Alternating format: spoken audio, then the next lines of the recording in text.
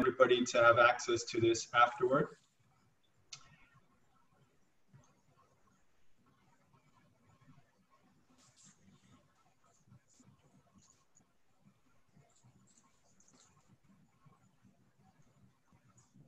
So welcome everyone to the 12th in a series of free webinars hosted by the Chamber of Commerce under the theme Supporting Businesses in a Time of Crisis. I'm Will Pinot, I'm the Chief Executive of the Chamber. Today we are partnering with Dentons to provide you with expert legal advice on the topic work permits and other immigration considerations during COVID-19.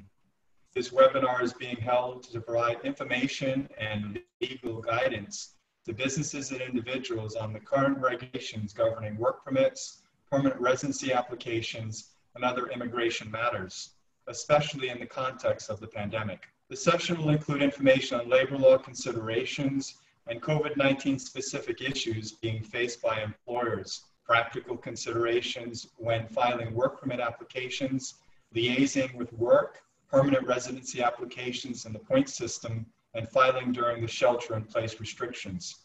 Our presenter and panelist for today's meeting is Len DeVries. Len is Senior Associate and Head of Local Practice at Dentons. His practice focuses on immigration, real estate, intellectual property, and corporate law. Len moved to the Cayman Islands in 2008 after being admitted to the South African bar and practicing as an attorney and conveyancer in the High Court of South Africa in 2006 and as a notary in 2008. He was admitted as an attorney at law in the Cayman Islands in May 2015 and as a Cayman Islands notary public in 2018. He is particularly involved in immigration matters, including residency applications, trademark registrations, all areas of conveyancing practice, drafting, and review of the commercial and private contractual agreements, preparation of wills and probate matters, company registrations, and related business licensing. In 2015 and 2016, he was named as the recommended professional in intellectual property in the Cayman Islands by global law experts. And in 2015, he was awarded Excellence in IP Law Cayman Islands by Corporate Livewire's 2015 Legal Awards. His qualifications include a master's degree in public law. He holds a number of certificates on intellectual property and IP management, mediation, anti-money laundering, and has completed the STEP certificate in international trust management. So before I hand over to Len, let me remind you that you may submit questions during the presentation via the chat feature. We will also be having our usual question and answer segment at the end of the presentation, at which time Len and myself will respond to your questions. So we'll be taking your questions during the segment. So you just have to raise your hand at the end of the presentation. It's at the bottom of your screen, and that allows you to indicate that you wish to ask a question, and at which time I'll bring up you on the screen and unmute your mic. So thank you very much for joining us on this presentation, and I'll hand it over to Len, who will take us through his presentation. Good morning, everybody, and thanks, Will, for the kind introduction. I really do appreciate it. And today we are going to be speaking a little bit about immigration, obviously. But the first thing I want to tell you is just what I do on a day-to-day basis and what local practice entails, because that is, law can sometimes be a big, scary thing. But local practice really involves somebody walking in through our doors and being one of you, one of those individuals that set up a new business, that's got a great idea and trying to figure out how to get it up from the ground running. So let's say, for example, you have a great idea, you want to set up a business. We as Dentons will help you incorporate the company. We will assist you in drafting the corporate resolutions, the contracts, the shareholders agreements, everything that goes with that. And obviously, once you've got a structure, you need to make sure that that structure is legally allowed to operate.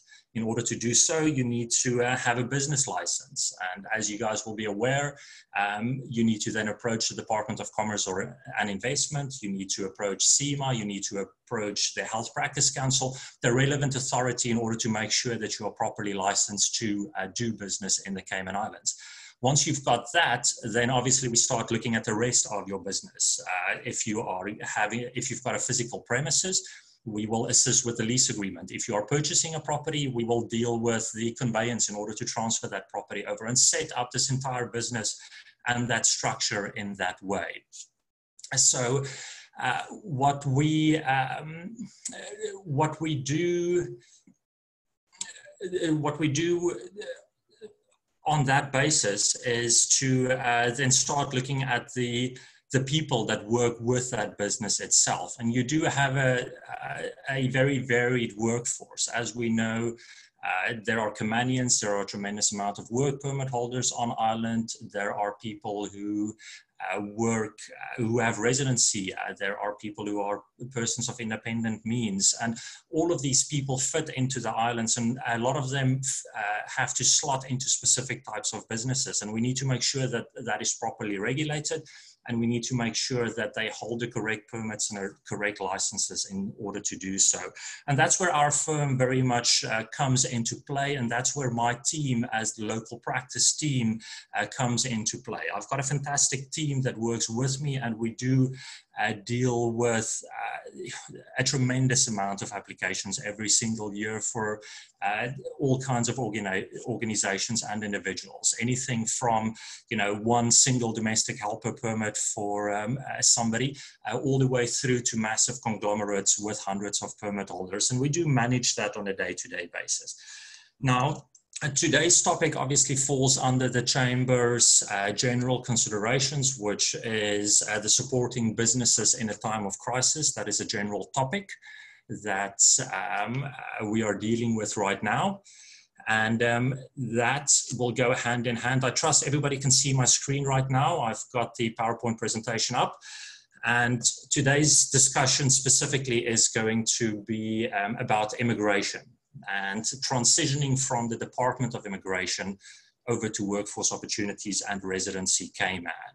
There's been a tremendous amount of changes over the last year and a half, and I do want to take the time just to take all of us a step back and explain where we've come from ever since work has been introduced to the islands, and where we are going and what the changes have been since this was introduced. But before we can do that, we need to have a look at a couple of labor law considerations. You can't have a workforce, obviously, without having employees. And employees are entitled to certain rights. And those employees are entitled to contracts, and it needs to be properly regulated. And we do have the labor law that does deal with that. And there's a couple of things that I'm just going to touch upon very, very briefly. Today is obviously focused a lot on immigration topics and immigration law. So I'm not going to bore you to death with the labor law considerations. This has been dealt with, and there is a tremendous amount of resources out there. But there are things that you do need to bear in mind as we move through the different levels of lockdown and as restrictions are relaxed a little bit over time. The first thing that I want to talk about is just which responsibilities employers have towards their employees. And, employee-employer relations are governed by common law and legislation in the Cayman Islands. And the responsibilities that are owed by employers to their employees can be identified by looking at the individual employment contract. As you are all aware, the law does require that the rights and responsibilities of the employee be outlined in writing. The law refers to it as a letter of employment. And there is a duty of care towards your employees in relation to health and safety, which is obviously of paramount consideration and importance nowadays. And the law and regulations in Cayman requires that all non-essential businesses be closed, as we're aware right now, and that if necessary, the employees work remotely from home. We've all been part of this for the last 6 to 8 weeks. It's crucial that all non-essential businesses ensure that their workplaces are closed to all employees, and where businesses remain open, employers must ensure that social distancing measures are put in place and must adhere to the rules regarding opening hours and maximum gatherings. A mandatory distance of 6 feet, as we know, must be implemented between all employees, and it's the employer's responsibility to ensure that strict hygiene measures are followed. The Department of Labor and Pensions urges employers and employees alike to follow the guidelines outlined by Dr. John Lee, the Chief Medical Officer. We've all been looking at the press briefings over time. We are very, very aware of Dr. Lee and all the fantastic guidance that has been provided. Employers are also encouraged to ensure workers that the evolving situation is being monitored closely and that steps are being taken to avoid unnecessary disruption to their employment. Businesses should regularly circulate the most up-to-date advice regarding infection prevention as a matter of best practice. The provisions of the law relating to safety in the workplace do still apply. That's very important. Part 8 of the law, entitled Health, Safety and Welfare at Work, states that every employer shall ensure, so far as reasonably practical, the health, safety and welfare at work of his or her employees. And Section 59 of the law requires that employees are provided with suitable and sanitary conveniences.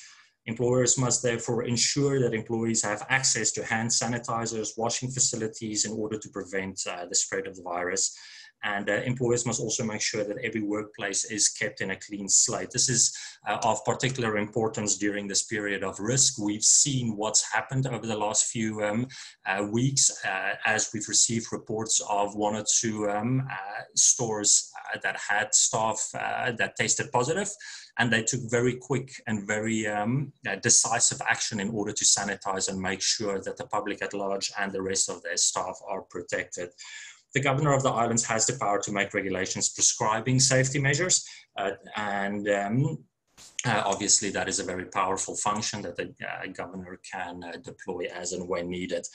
And employers also have a duty of care, not just towards their employees, but also towards other individuals and contractors and visitors to your premises. And employers must take reasonable care to ensure that no person is endangered by their actions.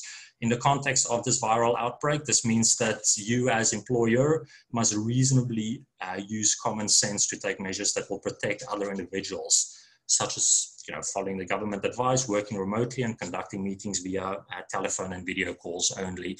We also know about the mask policies and so that's been implemented of late. So do take notice of that and make sure that you strictly adhere to all the regulations and guidelines that are provided. Employment contracts itself.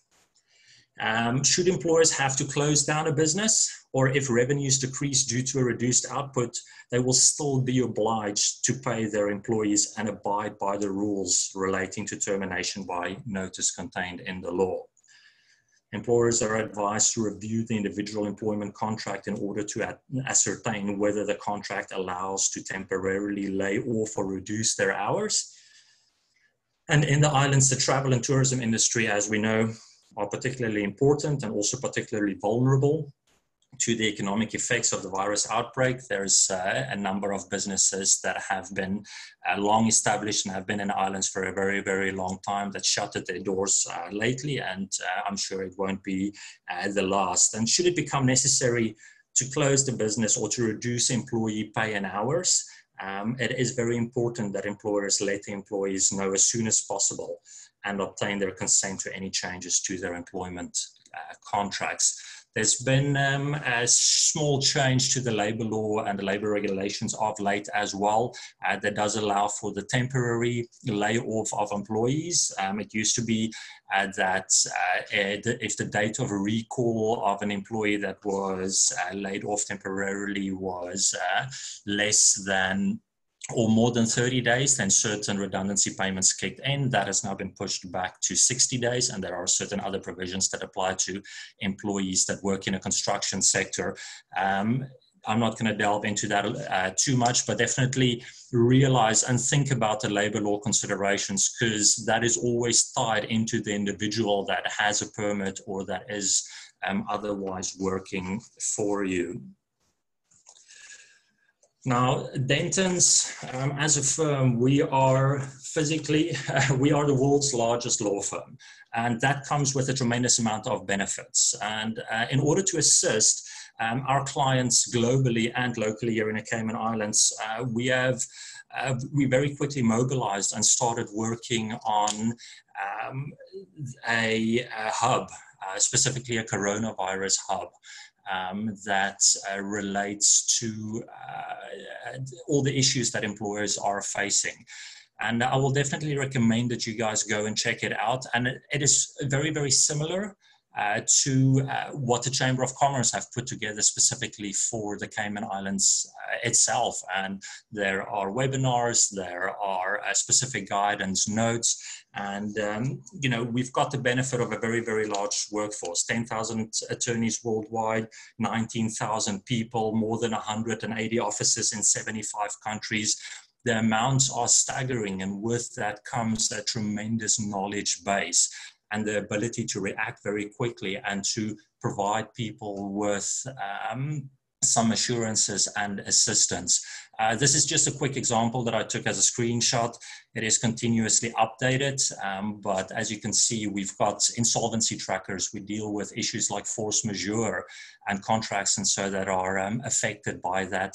We are dealing with data privacy. There was a webinar about data privacy here hosted by the Chamber a few weeks back as well.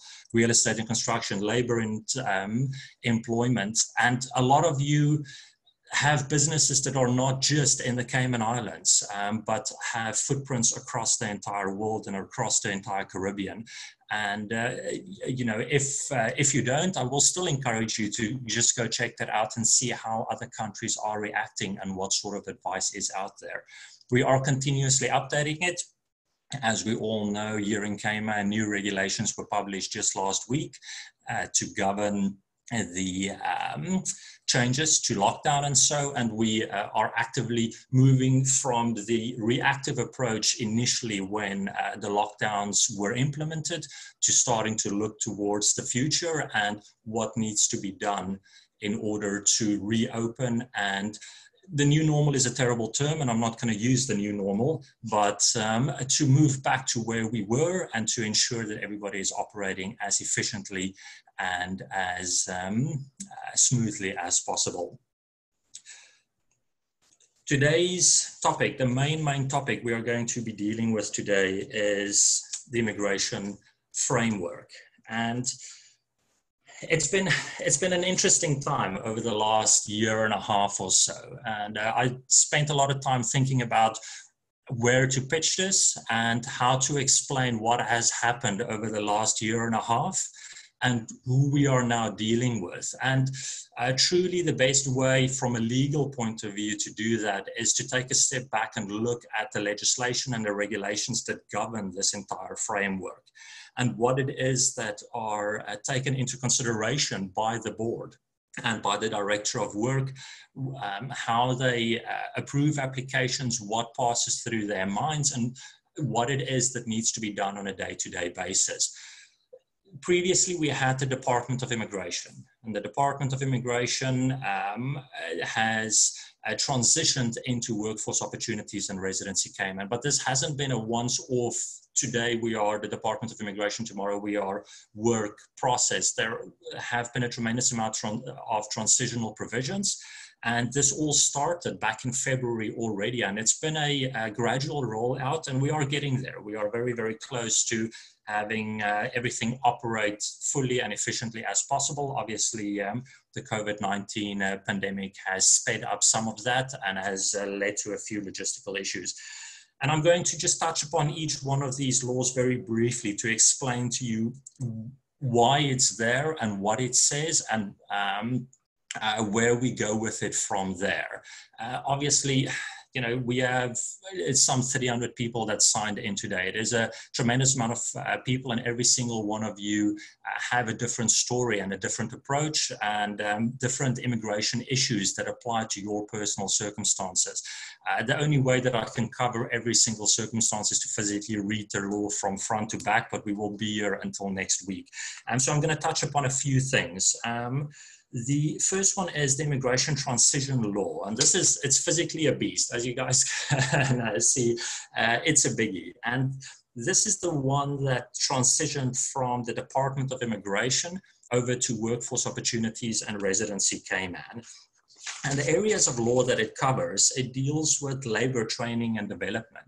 It establishes work, it establishes the powers of work, the powers of the director, directions by cabinet. It deals with the boards and their duties. This piece of legislation specifically sets out what the work permit boards can do and what falls under their scope. The Caymanian Status and Permanent Residency Board. It deals with provisions relating to Caymanians. People acquire Caymanian status over time. People are born to Caymanian parents, and all of that needs to be regularized, and all of that needs to be properly governed. And that's set out in this law specifically. It also deals with permanent residence and extended residence categories. Those are applicants that have been on island for more than 8 years. The classic permanent residency applications like we deal with on a day-to-day basis, and that most of us know very, very well, and that I'm going to touch upon a little bit later. But it also deals with other types of residency applications. People who hold a certificate of permanent residence for permanent persons of independent means. You get 25-year grants where somebody doesn't have the right to work. You get lifetime grants where somebody is a person of independent means, but they can get the right to work. There's certificates of direct investment. There are persons with substantial business presence, and depending on the type of business you have and depending on your role within that business, it might be that one of those sorts of categories are more appropriate to you as an individual compared to a classic work permit specifically. It also deals with, and for today's purposes, gainful occupation of non-Caymanians. That is work permits and the way in which work permits are governed specifically. And then there are general provisions that we see in just about every law, which deals with enforcement. It deals with marriages of convenience, regulations, offences, all of those sorts of things that makes this tick. And there are two important definitions that I want to highlight in this law. And I don't think a lot of people realize that. But under the immigration transition law itself, they define a work permit as any type of permit, including a temporary work permit granted under Section 63, which deals with the physical approval of these types of permits. It also defines a temporary work permit really as a permit granted to allow a person to enter and remain in the islands temporarily for a period of less than a year for the purposes of gainful occupation. And this is different to the temporary work permits as we know it, the 3-month permit and a 6-month permit. And these provisions were included in this law, and this law came into effect in February last year. But very quickly during that period, we needed to provide certain transitional provisions, and we needed to make sure that temporary work permits as we know it, as well as business visitor permits, are properly dealt with, and that we can continue dealing with those and continue issuing those in the usual fashion while the law is fully implemented and the necessary support structures are put into place. The law also has, and I'm going to circle back to this later, something referred to as considerations when determining a work permit, and that's set out in Section 58 of the law. There's a reason why I'm going to circle back to it, and that is because this section of the law was changed under the amendment legislation recently following the COVID-19 outbreak. And there is a tremendous amount of things that weigh on the minds of the board, and a tremendous amount of things that immigration need to consider, or rather, shall I say, WORC need to consider when they look at every single permit application. A permit application isn't just a bunch of papers that's thrown up into the air and whatever they catch gets approved. This is a very, very well-structured system, and it really does set out the rules and requirements and everything that does need to be considered. And I'm hoping by the time we're done today, all of you will really understand this and realize what it is we're dealing with on a day-to-day basis and the sort of considerations that the board does need to bear in mind. As I briefly alluded to a moment ago, the Immigration Transition Temporary Work Permit and Business Visitor Permit regulations, those were brought out last year as well, and those are the ones that deal specifically with BVPs and temporary work permits, because the law itself, the transition law, didn't deal with it in the classic sense as we used to know it under the old immigration law.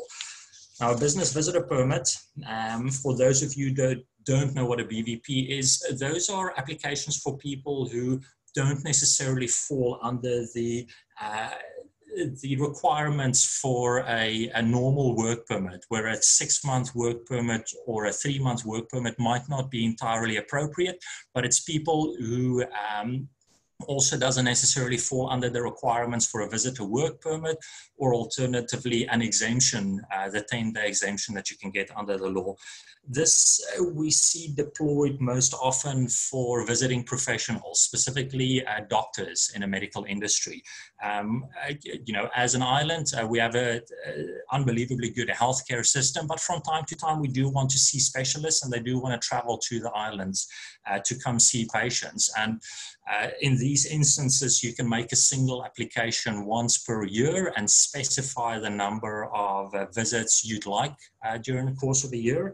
And the person whose permit, the BVP, has been approved can then, depending on the amount of time that's specified, up to 14 days, come and visit and come deal with things. Typically, we will see, for example, a visiting doctor attend the island once per month for a week or so to see patients before flying back off island again. It also deals with seasonal workers, which is essentially a temporary work permit holder, but it can be granted for up to 8 months at a time, but it can't be renewed, and there's certain restrictions to that. And it deals with temporary work permits in the classic sense, work permits as we know it, the 3-month and 6-month work permits. Regulation 4 under these regulations sets out the criteria when determining work permits. And I'm going to go over all the criteria briefly right now, just so you know what it is that the board are looking at every single time an application is filed. So a work permit in these regulations can be granted for a period of up to 6 months, and it can be renewed so long as the period of validity does not exceed 6 months. And then, like I said, a seasonal worker can be granted for a continuous period of 8 months, and such permit cannot be extended or renewed, and nor may a work permit be issued with respect to the same worker unless that person has left the islands for at least 3 months immediately following the expiry of the temporary permit for that seasonal worker. Obviously, we see that a lot in the tourism industry, where you have people coming in during a high season and then leaving again. When it comes to the criteria that the board and that WORC need to consider, for every single employee and for every single employer, in relation to the specific employer, they need to have demonstrated that the prospective employer has a genuine need to engage the services of the prospective worker. And then in relation to the worker, they consider the worker's character, reputation, and health, and where relevant, the character, reputation, and health of the worker's dependents. And if the worker is a professional and has technical qualifications, they also look at the experience and competence to undertake the specific role. And they also look at the economic and social benefits which the worker may bring to the islands. the sufficiency of the resources or the proposed salary of the worker, and where the worker's spouse is employed within the islands, those of the spouse, and the worker or spouse's ability to adequately maintain their dependents. We do see a lot of applications for dependents, or if a child is born, to have that child added as a dependent, and the resources and the ability to maintain and live and take care of your family is paramount. The board is not just going to approve a permit simply because you had a child. There are considerations. They need to make sure that you will not become destitute because of it. They also look at the worker's facility and the use of the English language. As we know, the English language tests, and people do need to be able to communicate on island. And then the location, type, and suitability of the accommodation available for the worker. These are all the things that we see in the permit applications itself. When you fill out an application and you complete the accommodation form, or when you tick the box and complete how much you are going to earn and whether or not you will be bringing your dependents along, it's not because they are nosy, it is because it is set out in the law, and you do need to provide those details because it falls under the criteria. What is important, and we're going to see it in the law itself, is the protection of local interests, and in particular of Caymanians, including, and where applicable, the provisions set out in section 58.2 of the law. We're going to circle back to that part of the law, but certainly during this time, and as there are more and more businesses that may be negatively impacted by the virus, we will definitely see the protection of local interests be even more at the forefront of the decision makers' minds. And they also need to look at the availability of the services of a suitable person already legally and ordinarily in the islands, the desirability of granting permits to applicants with different backgrounds and from different geographical areas, so that a suitable balance in the social and economic life of the islands may be maintained. We have over time seen the board come back and say, we note that you are hiring a tremendous amount of people from jurisdiction X. Why is that? And why are you not focusing on other jurisdictions as well? Because demographics is important. And there are additional provisions set out in section 60. They do look at the requirements of the community of a whole, or as a whole, and then any other matters that might arise from the application. Obviously, if somebody ticks a box that they've got a previous conviction or anything like that, then those matters are obviously considered and at the forefront of their minds. Incidentally, Regulation 6 in these regulations are very similar to Regulation 6 in the immigration regulations itself as well, and that deals with training and recruitment. And the board or the director may require an applicant for the grant or renewal of a permit to provide details of any program that the applicant has that's designed to ensure that Caymanians are provided with the instructions and practical experience necessary to make them fully qualified to carry out the job concerned satisfactorily and as expeditiously as possible. If you hear somebody casually in our business say there's a Reg 6 attached to the permit, it's because of this. We are referring to Regulation 6, and we are referring to these training plans and all the requirements that go hand in hand with that in order to identify a particular individual for that role and make sure that they are properly trained for that particular role. The next one we're going to touch upon is the Immigration Regulations 2019 revision. And there's a little note on there saying it's partially in force.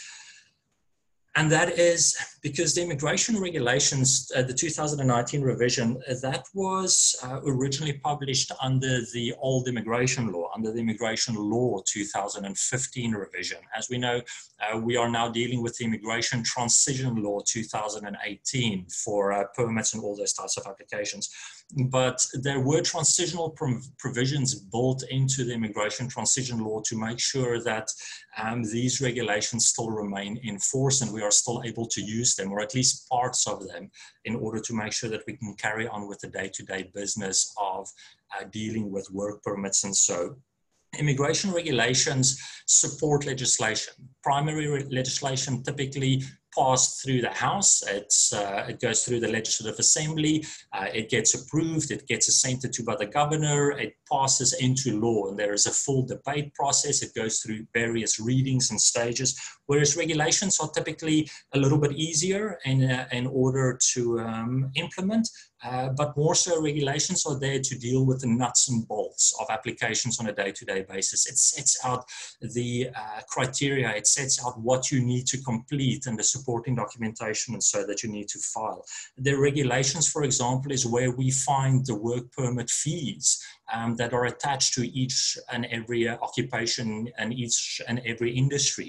It's obviously not a comprehensive list, and there are times when we need to reach out to work and have them make a determination based on a particular title and the scope of work in order to determine what that permit's fees are going to be. Now, certain provisions of the regulations were repealed, and they now form part of the Customs and Border Control Law. And we're going to move on to that year after. And the Customs and Border Control Law took over some of the old responsibilities of work. A lot of you would reach out to us and say, but I went to immigration and I wanted to do X, Y, and Z without necessarily realizing, but it isn't the old immigration. It's not work that is dealing with those particular things anymore, as it's now been transitioned to Customs and Border Control. The regulations, as I said, they help to implement the given law. And I'm just going to briefly go over some of the things that they do cover in the regulations. So it deals with applications for work permits, endorsements on work permits. Again, Regulation 6, training and recruitment. It's got Regulation 9 that focuses on the responsibility of an employer to notify work of a cessation of employment. You're not allowed to have somebody stop working for you but keep their permit open, as it were, in order to allow them to carry on being on island. There is a requirement under the regulations to notify work as soon as possible. It also deals with certain exemptions from the requirements of work permits. There are specific types of matters for which you can come to the islands up to 10 days without needing a work permit, and it frequently deals with people that are coming here from educational establishments or people that are here to testify in court, those sorts of things. People who work for a manufacturer and they need to come here to deal with the installation of equipment and so in order to maintain a warranty, and they're going to be here very briefly and they might be exempt from the regulations. It also sets out a financial standing for people who hold residential certificates for persons of independent means, for example. If you are somebody that are on island and you've invested more than $2 million, then you might be entitled to an application for a certificate of person of independent means. And together with that, you can make an application for the right to work. And it looks at those specific frameworks and amount of money you need to invest in real estate and in local investments in order to be able to make those applications. Similarly with persons of substantial business presence, there are certain types of businesses, if you are in a managerial role and it's a business that forms part of a certain industry, then you might have an option to apply for a certain type of residence certificate that isn't necessarily the same as a normal work permit. The fees are set out. Schedule 2 to the regulations deals with the point system for permanent residency applications, your 8-year grant, and we're going to go into that a little bit in a little bit more detail later on. It deals with business staffing plans. Every business that has 15 or more employees need to have a business staffing plan. And then it also deals with residency and employment rights certificates and the matters that relate to that. The next one I'm going to touch upon is the Customs and Border Control Law. And the Customs and Border Control Law, many of the previous matters we've now already dealt with under the immigration law are now in the CBC law. And it sets out the responsibilities of the director of the CBC, Customs and Border Control. And there's a general overview. As we know, customs is massive. The scope of what they have to deal with on a day-to-day basis is tremendous. It's not just your FedEx parcel that got stuck. It's not just dealing with those sorts of things. At the end of the day, they look at the control of vessels and goods. They look at the duties of the director. They look at the collection of duty and package taxes, the warehouses to relate to all of that. Obviously, hand in hand with that are contraventions and penalties for evading duty, for smuggling, for being engaged in smuggling. A lot of very exciting stuff that we can't go into today, but it makes for very interesting reading. Important for us is the entry and landing of persons. CBC are in charge of the entry and landing of persons, and those are the officers that meet and greet you when you pass through the airport. And this particular law looks at the requirements that are to be satisfied by visitors and the provisions relating to sponsors for those visitors and the removal of persons who are unlawfully in the islands. There are some transitional provisions that we're going to touch upon briefly as well when we look at the post-COVID legislation that deals specifically with all of that. But bear in mind, a lot of this falls with Customs and Border Control at this point in time as well. They also deal with the asylum and deportation issues. But for our purposes, it's important to know that they're the ones dealing with visitors arriving on the islands. And if you have an employee whose work permit is up, then they need to be what we call regularized. And in order to do so, they need to get a visitor stamp.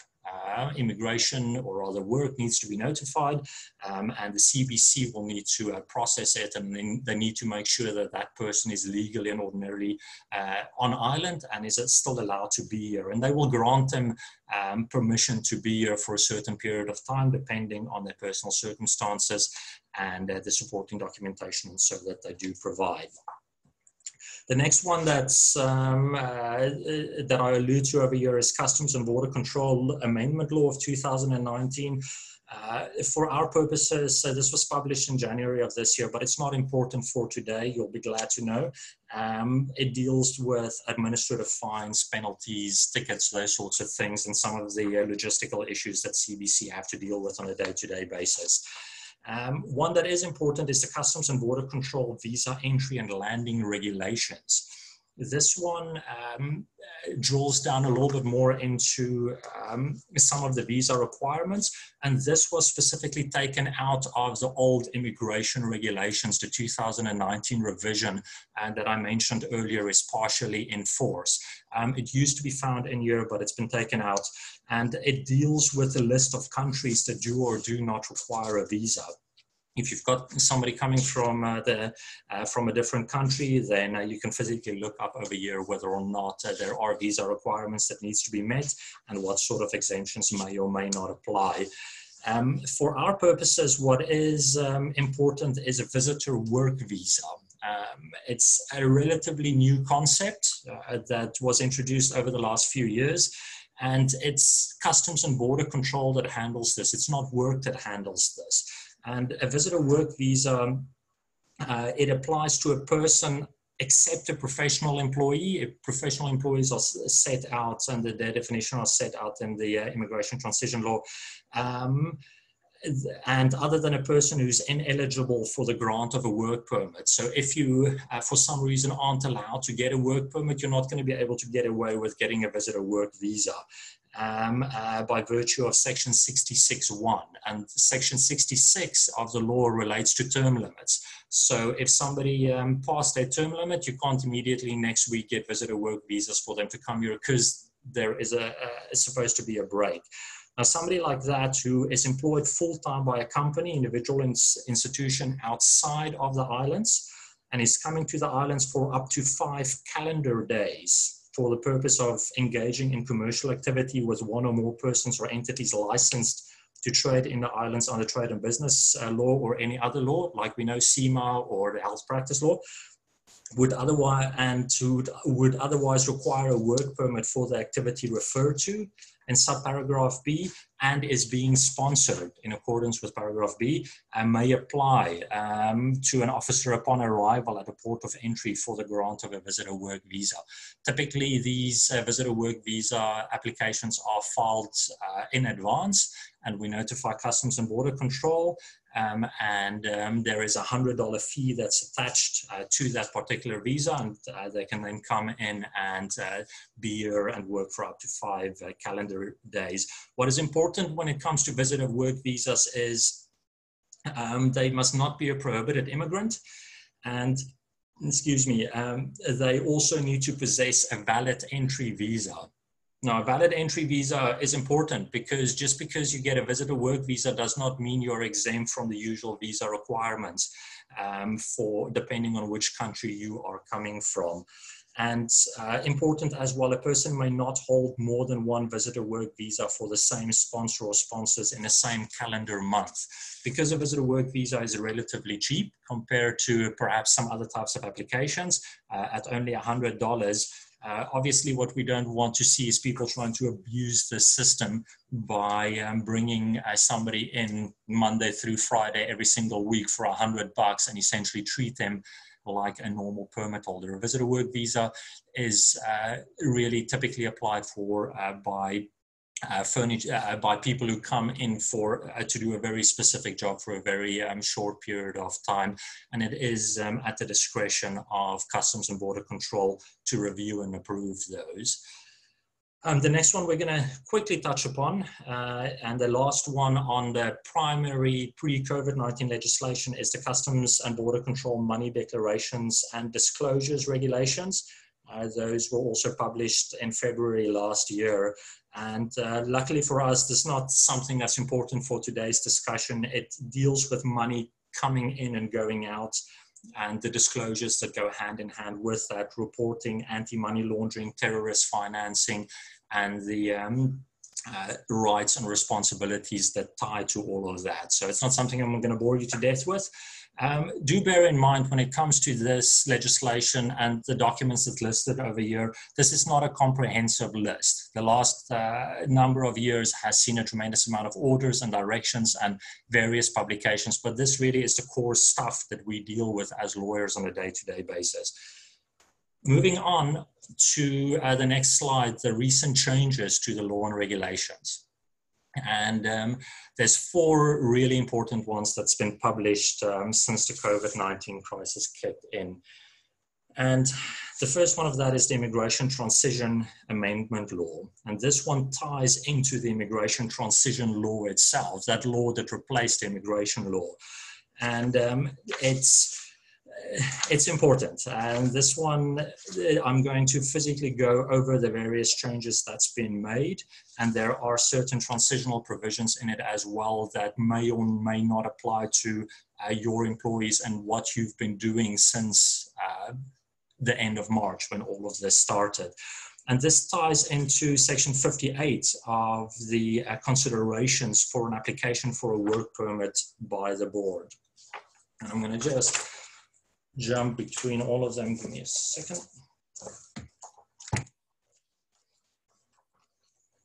So section 58 of the law deals with the considerations for the application of a work permit by the board. We're now talking about work permits and work permit grants, and no longer talking about the temporary work permits that we spoke about earlier under the other regulations. However, most of these considerations are across each other's paths, and as we know, temporary work permits do fall under the scope of work permits under this law. So look at this in terms of any sort of permit you are busy dealing with right now. And the boards, we've got the work permit board, the business staffing plan board, the Cayman Bracken Little Cayman immigration board, and the director of workforce opportunities and residency Cayman, Mr. Jeremy Scott.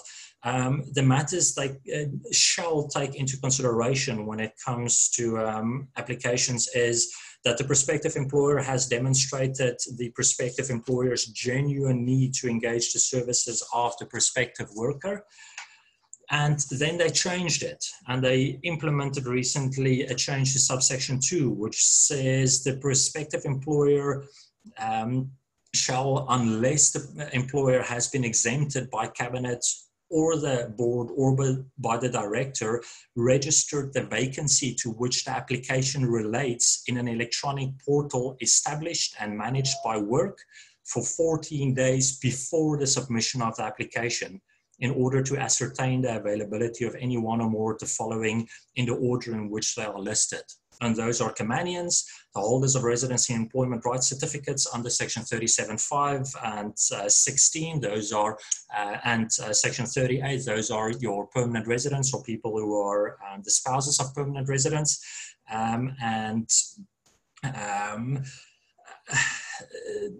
This is important because it requires advertisement of every single permit and publication of every single permit on an established portal for at least 14 days before you file the application. And since this amendment laws come into effect, we now know that that portal is Jobs Cayman. We have moved away from the NWDA, and Jobs Cayman is now the go-to place. So if you have not registered yet, please do so as soon as possible. This law came into effect on the 1st of May. And then Cabinet shall also, by notice in the Gazette or any other government, official government website, publish details of the electronic portal. As I just said, that is Jobs Cayman. The link to that can be found on the work.ky website. And then they state that a prospective employer, in addition to registering an application under subsection 2, which is Jobs Cayman, may also at the same time as registration advertise the vacancy in local newspaper or other prescribed media. What this means for you on a day-to-day basis is that newspaper advertisements are no longer mandated. It's not mandatory. You don't have to publish in a newspaper. However, you must publish every single application on Jobs Cayman. And we are going to look later on when we deal with the amendment regulations about the nuts and bolts of how you deal with advertisements that are posted both in local newspapers and on Jobs Cayman. Then the next part is the board or the director will, in the case of an application in respect of a professional, managerial or skilled occupation, as the case may be, they need to be satisfied as to the extent to which the prospective employer has established adequate training or scholarship programs for Caymanians. This again ties back into Regulation 6, where it comes to having a proper training program and contingency programs in place. In relation to the individual themselves, it's very similar to what we've seen previously. They look at the character, reputation, and the health, and where relevant, the character, reputation, and the health of the dependents of the worker. They look at the professional and technical qualifications and their experience and the competence to undertake the position applied for. Again, they look at the economic and social benefits which the worker may bring to the islands. They may look at the sufficiency of the resources or the proposed salary of the worker, and where the worker's spouse is employed within the islands, those of the worker's spouse and their dependents. All these things we spoke about earlier, looking at the English language, look at the suitability of the accommodation for that worker once they do arrive on island. There are general considerations, though, that the board needs to take into account, and we do genuinely expect these considerations to feature a lot more prominently going forward, especially as the dynamics of the workforce changes and as we might see more people be out of a job in the short term. And those are generally the protection of local interests, and in particular Caymanians, including without limitation where applicable to provisions under section 58.2c, the availability of the services of a suitable person already legally and ordinarily resident in the islands, and importantly as well, the requirements of the community as a whole, the demographics referred to in 30J and other matters that may arise from the application. So local interests and the requirements of the community as a whole is going to be first and foremost going forward as well when it comes to considering these applications, as it's always been. The next change that they made to section 58 is important because they deleted the word willfully. And section 58.5 deals with a person with the issues when it comes to liability and convictions. And a person who, when making an application under Section 56, which is the permit application, to the board or the director, withholds information that a Caymanian, the spouse of a Caymanian, or the holder of a residency and employment rights certificate has applied for the position for which the permit is sought, or provides inaccurate or incomplete information with respect to that paragraph in an attempt to deceive the board, either by an act or omission, commits an offense and is liable on summary conviction in respect of the first offense to a fine of $20,000 and to imprisonment for 1 year. And in respect of a second offense, that's $30,000 and imprisonment for 2 years. This is important. They removed the word willfully. Previously, a person, when making an application to the board, if they willfully withheld information that a Caymanian or somebody like that applied, then these offenses apply. Removing that word essentially turns this into a strict liability offense. It's a lot easier to prosecute. The threshold to prove that you did not consider all viable applicants is a lot lower right now. So bear in mind, you do need to post on Jobs Cayman. You do need to make sure that every single viable applicant is properly considered. If they are not fit for the job, why? It needs to be properly set out, and you need to engage with these people. You can't simply say no to a viable applicant because there's a spelling mistake in their resume. That's not going to fly. You really do need to consider it properly. The next change, so there's a few other changes that's not important for today, and then there is a change to Section 72 in the regulations, which is an interesting change. It allows Cabinet to have some of the regulations apply retrospectively if they feel that it's equitable. We haven't seen this deployed just yet, and it'll be interesting to see how that progresses over time.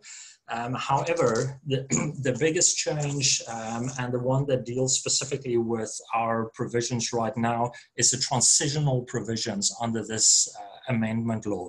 And the transitional provisions deal with all the issues that's arisen now since the 27th of March and since the lockdown really commenced.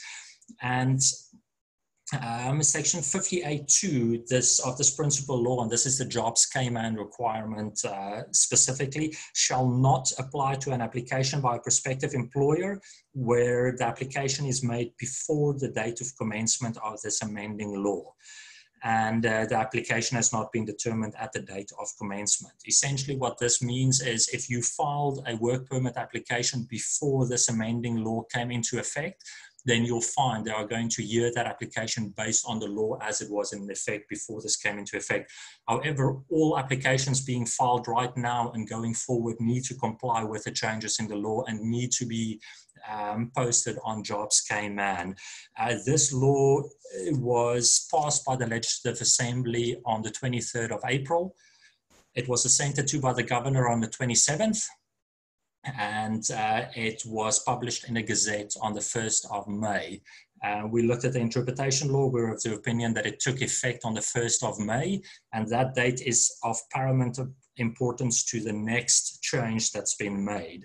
And where a worker's work permit expired on or after the 27th of March 2020, i.e. after these provisions kicked in, and the employer or self-employed worker was or is unable due to the closure of work as a result of the pandemic to make an application for the renewal of the work permit, or where the work permit was a temporary work permit to make an application for the grant of a work permit, the worker shall be deemed not to be committing an offense under the principal law, and by continuing to work on the same terms and conditions of the expired work permit, i.e. all of us, all applicants that might have been on work permits since the 27th of March, and it might have expired, they were fine to carry on working during this period, particularly as work was for a period closed and they weren't able to accept applications. However, the employer or self-employed worker must make an application for the renewal of the work permit, or in the case of a temporary work permit, application for the grant of a work permit within 30 days of the commencement of this amending law, or with in any other period by which this period is extended by cabinet by notice published in the Gazette. And so these transitional provisions essentially put a stopgap measure on people who have not been able to file their renewal applications or their work permit grant applications when they were on temporary work permits. And that's a 30-day period that started running on the 1st of May. So we've literally got 1 week left to make sure that you comply with the law, have your jobs properly posted on Jobs Cayman, and get these permit applications submitted, unless that 30-day period is extended. We are hopeful that Cabinet might extend it, but we have had no indications to that effect. And as of right now, there is a 30-day window that's going to run out next week. And then subject to subsection 4, a right to continue working in accordance with subsection 2 shall continue until the determination of the application and any subsequent appeal. What this means is if your work permit ran out since the 27th of March during this period, and you file the work permit renewal application before the 30-day period is up, i.e. the end of next week, then you'll be fine to carry on working until they determine it. Similar to somebody filing a work permit renewal application under the old regulations before the previous one ran out. Then if after the expiration of the 30-day period or any period by which it is extended by Cabinet, the work permit renewal application or where the permit is a temporary work permit, a grant, if it has not been received by work, the worker shall not continue to work or to work for that employer. And when the worker continues employment with the employer, both the worker and the employer commits an offense and are liable on summary conviction to a fine of $5,000 or imprisonment to a year or both. Meaning if these applications aren't properly filed by the end of next week, the workers need to stop working. Otherwise, both the worker and the employer face a fine. And then where due to there's a couple of additional provisions now dealing with permanent residency and PCWs. I'll circle back to that shortly. And there is another provision that states that where a worker's work permit expires on or after the 27th of March, these specifically deal with workers whose permits ran out since the COVID struck. And the worker's employment with the employer is ended after the expiration without a work permit being granted, or in the case of a temporary work permit, the work permit grant being filed. Neither the employer nor the worker shall be deemed to be in contravention of the principal law or this amending law if the worker continues to work on the same terms and conditions as those in the expired work permit in the period between the expiration and ending of the worker's employment. This is essentially an amnesty. This is essentially, you had a worker that whose permit, let's say, expired in the middle of April, and they carried on working for you for the last month, but due to operational considerations, you weren't able to maintain the business is going to close, you're not going to file another work permit application. This is saying that people in those circumstances that work beyond their the time of the permit is not going to get into trouble for it. So that is important. The next one we're going to touch upon speaks specifically to our listeners who are in the medical field. This is the Immigration Transition Work Permit Exemptions Regulations of 2020. So those of you that are not, bear with me, but it still makes for interesting reading. And this provides for exemptions to certain parts of the law itself. And this is very COVID-19 specific. Initially, we had no idea how big this was going to be and what the scope is and how the resources of the health services industry was going to be taxed as a result of it. And there are work permit considerations. Obviously, if you need to deploy medical personnel on a very, very short notice, you don't want to be struggling with permits and the usual process in order to get them here and in order to get them working. And as a result, these work permit exemption regulations provide for an exemption to non-Caymanians from Part 7 of the law who are recruited by the Health Services Authority or by any private hospital to the posts of medical personnel on or after commencement of these regulations. So they're exempt from the work permit requirements. However, those medical personnel shall still comply with all the other relevant laws that regulate employment contracts, including the health practice law. So they do need to be properly registered and licensed as well.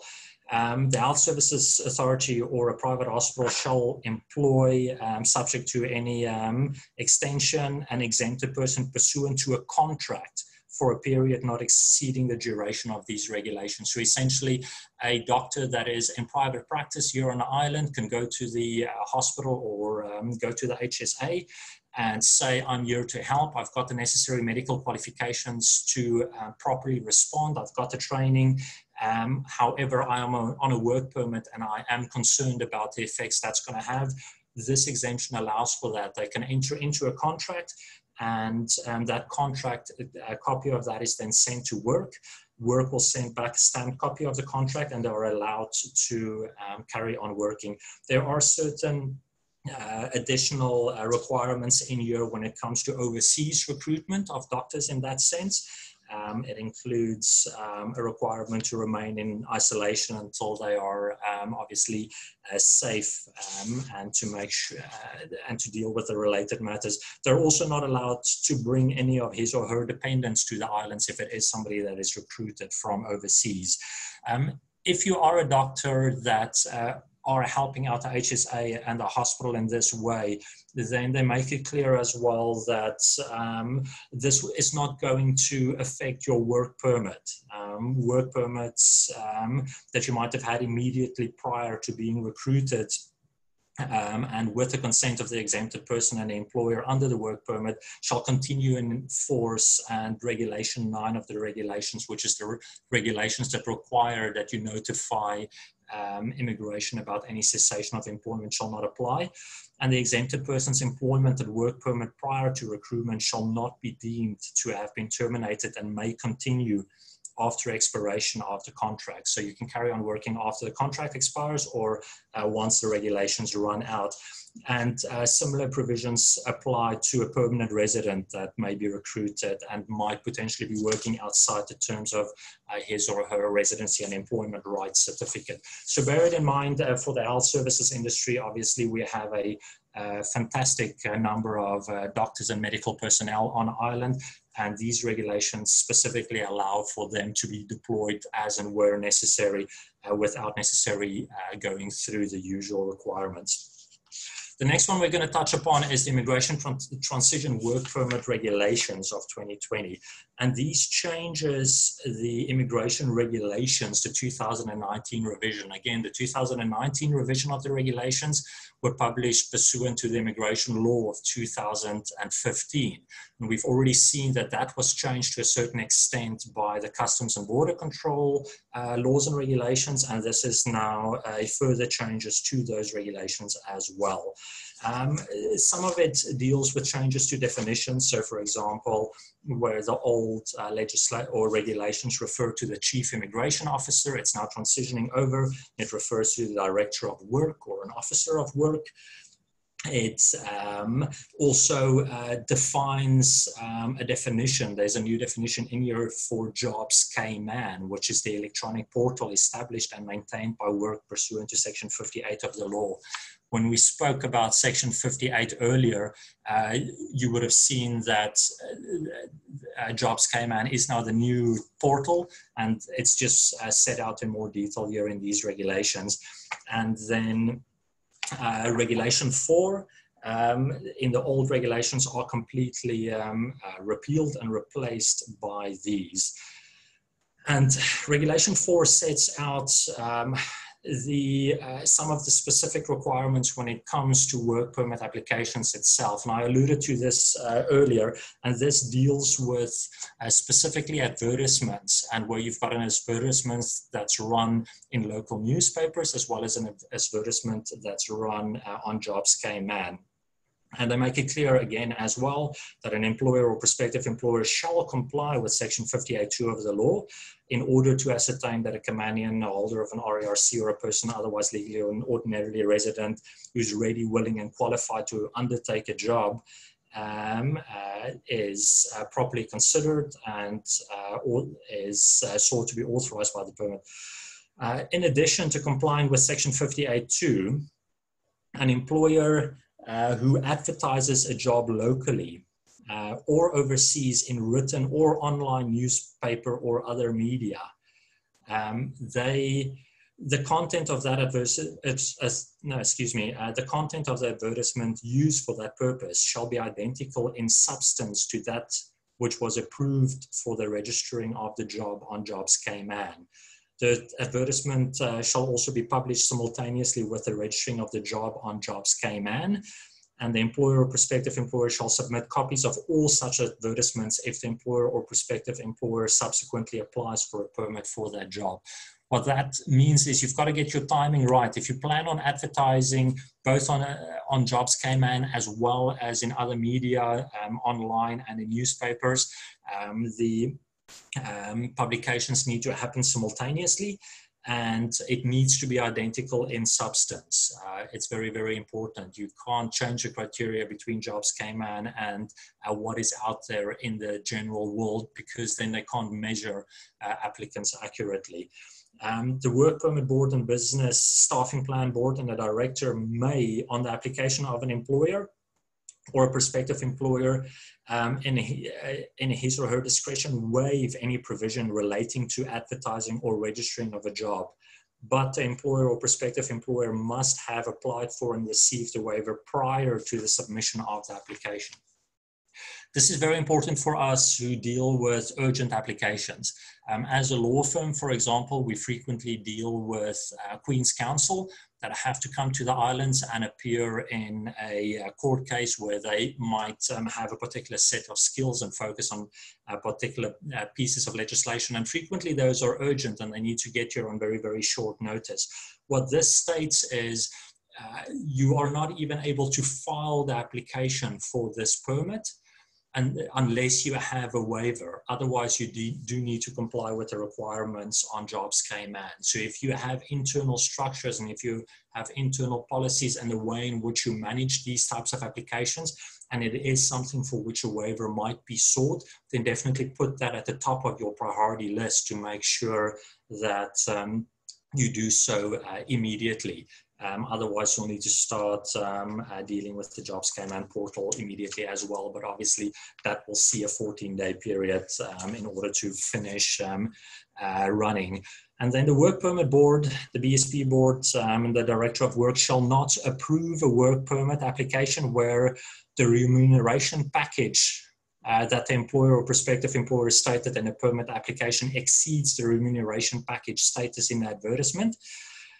Or if the content of a local or overseas advertisement is not identical in substance to the advertisement registered on Jobs Cayman. That's important. You can't be putting advertisements out there for a position for $30,000 or so overseas and then post it for $20,000 per year in Cayman. That's just not going to fly. So it needs to be accurate. And they use the word shall in these regulations. It means they shall not approve. The Director of Work and the boards do not even have the discretion to approve an application if there is such a distinction. So it's important to make sure that it's done right and it's done accurately. Where a Caymanian has applied for a position, the board and the Director shall take into account the following information supplied by the applicant for the work permit in the application or through Jobs Cayman. They look at the names of the applicants, of all applicants for the post, the qualifications, the working experience and the background of all the applicants, the reasons given for the choice of the successful applicant and for the refusal to employ other applicants, and the details of the employer or the prospective employer's reasons for not employing a Caymanian, a person with RERC or somebody that's otherwise legally and ordinarily resident in the islands. And this is important. You can't just have a blanket reason saying, well, you know, I might have had my fingers burnt in the past, so as a result, I don't want to employ X, Y, and Z. That's not going to fly. You really do need to consider every single application properly, look at the qualifications, and the board is going to do the same, and you do need to provide proper reasoning. An employer or prospective employer shall state on a work permit application whether the relevant position is registered on Jobs Cayman, was also advertised locally or overseas.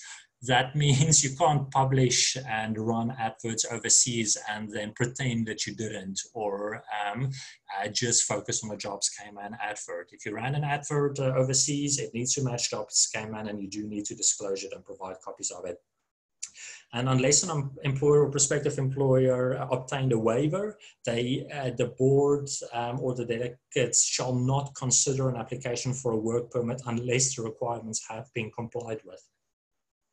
And a person who contravenes these provisions are liable for a fine of $5,000.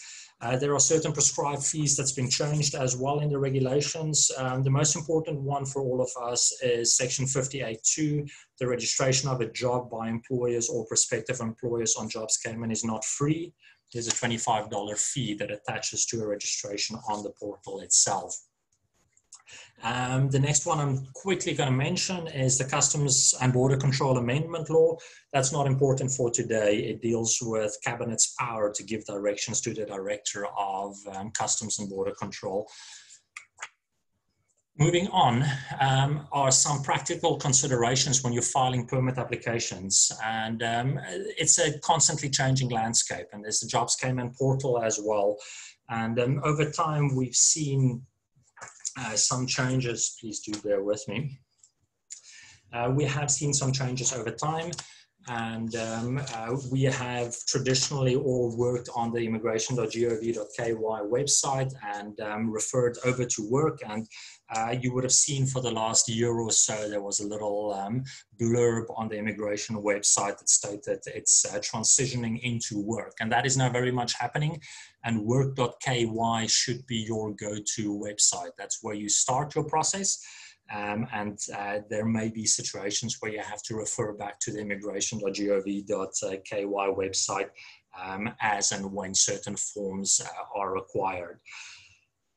WORC has updated some of their application forms. If you go to the work.ky website, a lot of them have a little blurb at the top that says COVID-19. The reason for that is that the forms have been updated to account for certain changes that's been made during these times, and to allow WORC themselves to process applications more expeditiously and to account for certain other government departments that's been closed. WORC also has FAQs on their website. And the frequently asked questions on the website, certainly as of yesterday, I'm hoping that it will change quickly, but as of yesterday, those were still dated the 15th of April, 2020. We've spoken with WORC. We do expect the frequently asked questions to be updated, most likely by close of business today. So please have a look at that. But bear in mind, the FAQs on the WORC website predates the change to the legislation that we spoke about earlier. It predates Jobs Cayman. It predates the commencement of this legislation that started on the 1st of May. So the FAQs definitely point you in the right direction, but I will highly encourage you to continue looking at the site and making sure that you are looking at the latest FAQs and that it is up to date, hopefully later on today. It also deals with the registration on Jobs Cayman. There's a link at the top of the page. And in order to post a job on Jobs Cayman, you as employer need to be registered on Jobs Cayman. And it's, at this point in time, a slightly arduous process. Typically, you need to register an individual first, and then that individual needs to be linked to the organization. But there are very, very good guidance notes, probably about 7 or 8 publications that sets out every step of the way of what you need to do. And the Jobs Cayman people are working around the clock to assist people in registering and making sure that they are fully operational and that they are able to post on Jobs Cayman. So please do have a look at the guidance notes and the contact details that is on the site, because it is continuously evolving. The WORC has also published certain additional guidance notes, and those I'm going to touch upon very, very briefly. Those were published just yesterday or the day beforehand, and it deals with the submission of applications at this point in time. As we know, WORC's offices are closed right now. There's no physical premises where you can go to in order to submit an application. So all applications are being submitted by way of email. The online platform just hasn't been completed just yet, but they're working hard to get it done. And in order to file an application, obviously there are certain fees that are payable. And to that end, the payment needs to take place by way of electronic fund transfers. An electronic fund transfer right now is the only way in which it can be filed. Or rather in which you can pay. We spoke with them yesterday, and they are working very, very hard on getting other types of payment platforms and so up and running. But as of right now, there is a document online, and that document does set out where the payment needs to be made to by way of EFT, and the descriptions, and so you need to put on there.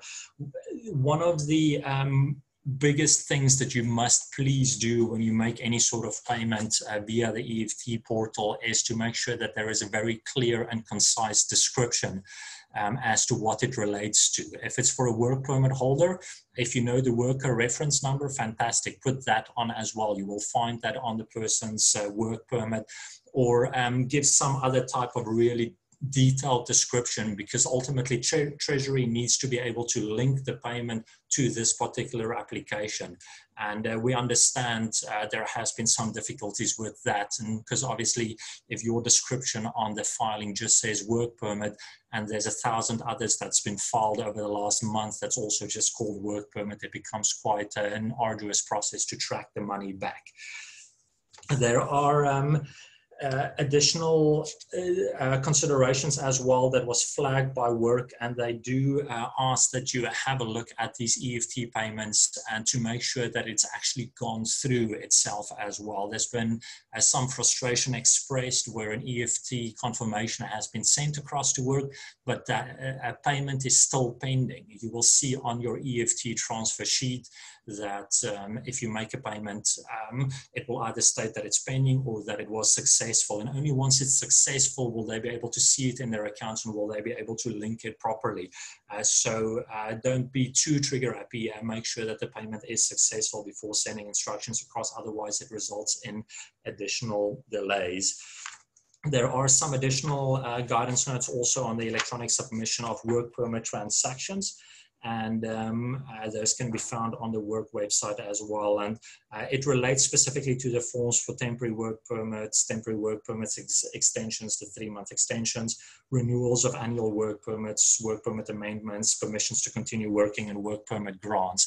Now, up until last week, WORC was still not accepting work permit grant applications purely because of the operational restrictions and so, but they are accepting work permit grants right now. So if you do have somebody that is on a 6-month temp, or even on a 3-month temp, and they need to file a grant application, WORC is able to receive and process those applications. There are certain guidance notes on this. If you're making payments by way of US dollars and you're converting to CI dollars, you need to use a 0.82 conversion rate.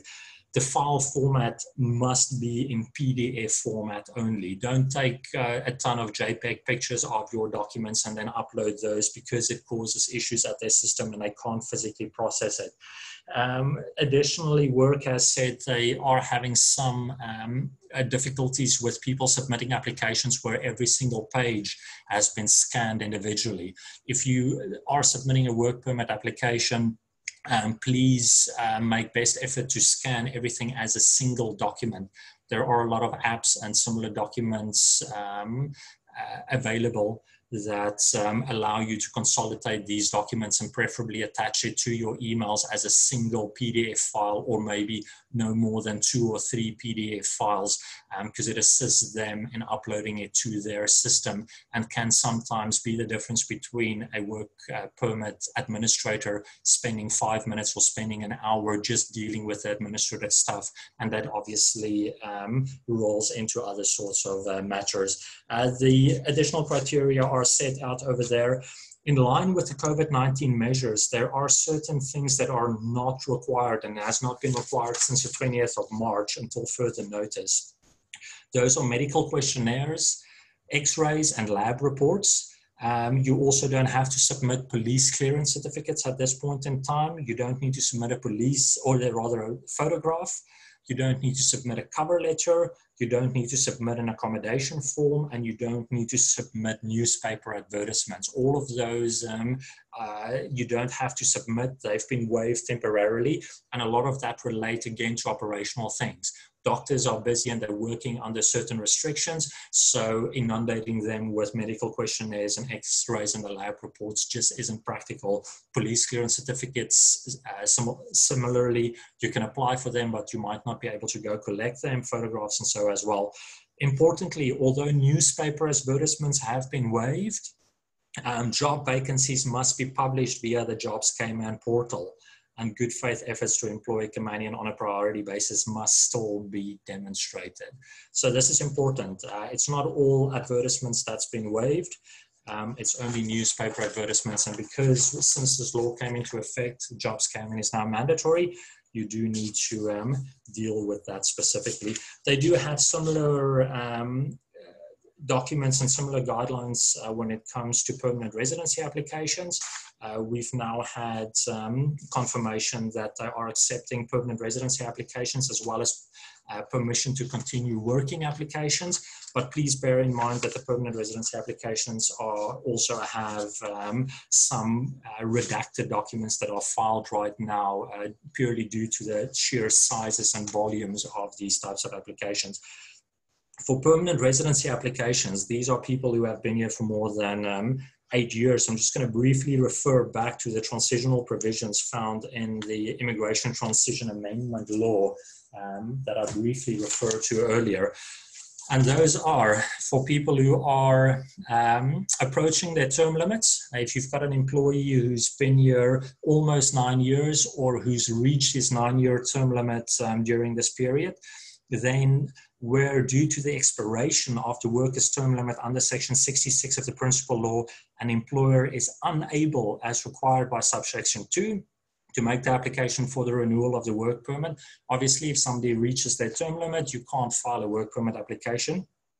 Neither the employer nor the worker shall be deemed to have acted in contravention of the Principal Law or the amending law if the worker continues to work in the same terms and conditions as the final work permit between a period of 27th March and 90 days after the commencement of this amending law, or any other period by which this period is extended. So what that means is if you've got somebody who reached their term limit now in the last month or so, and you were not able to file any sort of applications or so, then that person can still carry on working for 90 days from the commencement of the amendment law, which is 90 days from the 1st of May onwards. Secondly, where a worker's permission to stay in the islands in accordance with Section 66(4) expires on or after the 27th March. And these are people who had PCWs, permissions to continue working.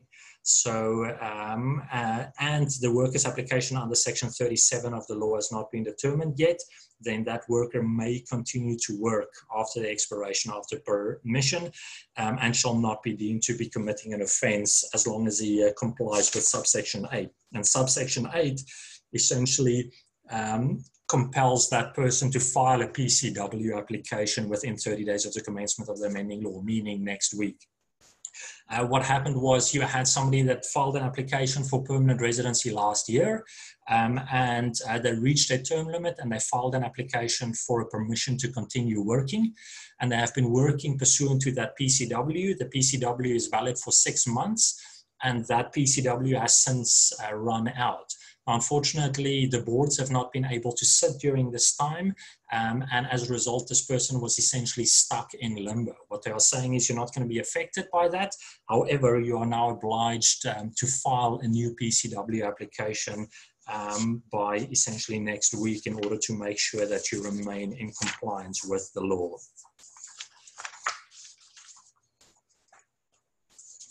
The next thing we're quickly going to touch upon is the work permit holders that can return, but they must pay isolation fees. So the government has announced that work permit holders, their spouses and their dependents will be allowed to return to the Cayman Islands on incoming flights, but they'll need to spend 2 weeks at an isolation facility at their own cost. Before the commencement, only Caymanians and permanent residents could fly into Cayman while the borders remained closed, and they were housed at government isolation facilities, with the tab being picked up by governments. That practice will continue for residents and Caymanians. As has been the practice for several weeks, at the end of the 14-day period, all persons will be tested for COVID-19 and must receive a negative test result before they will be able to before they will be allowed to leave the facility. So this is something that definitely needs to be borne in mind, especially if you have work permit holders traveling in from overseas, because not only will they need to be housed in a government facility, but the tab for that isolation will need to be picked up.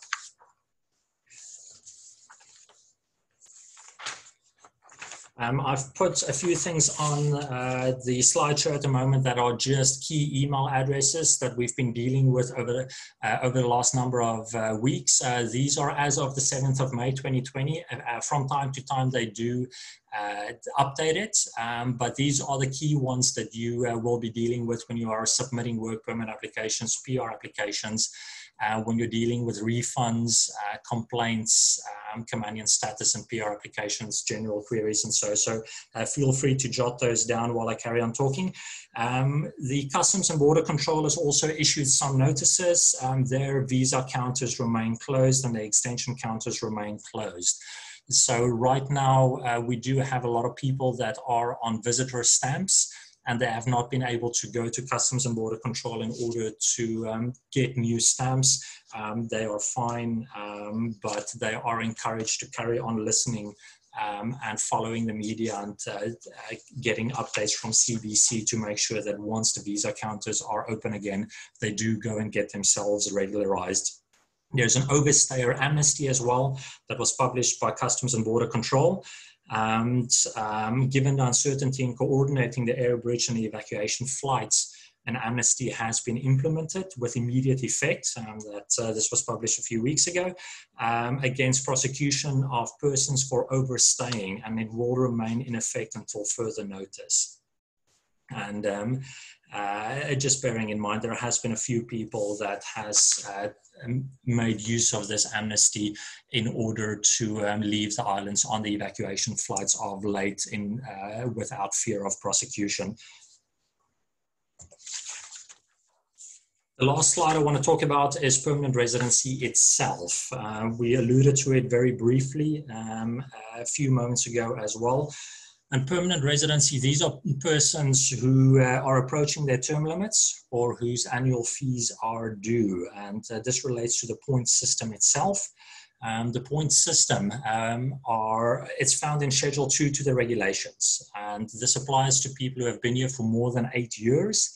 And typically it's people who have been here between 8 and 9 years, but the law has been amended to allow people who've been here for longer than 9 years legally to also apply for permanent residency. The point system, it's Schedule 2 to the immigration regulations is very, very clear, and it's a fantastic point system. There's a 110-point requirement, and it sets out 9 different factors against which each applicant is assessed. and it really assesses applicants on all areas of their lives. The point system's been scrutinized quite a lot over the last number of years. It's still found in the Immigration Regulations 2019 revision, and it is still very much the point system as we knew it from 2015 as amended back in 2017. But it's not a system that is geared only for the rich. It is a system that really does measure applicants against all areas of their lives. And the point system looks, for example, at your occupation, it looks at your qualifications, it looks at your investment into the islands in real estate or business as against your income, as against your actual means. It also looks at your community involvement and the training of Caymanians and the integration into the community. It looks at where you're from. There's a test that you have to write. It's a fantastic system. And it really is very, very well balanced and very similar to what we see in most countries. There are certain filing fees that attach to permanent residency applications. And typically for a permanent residency application, there are 4 fees that are payable. And those fees are a $1,000 application fee. That one is non-refundable. The next one is a dependent fee. If you do have dependents added to your permanent residency application, it's $400 per dependent.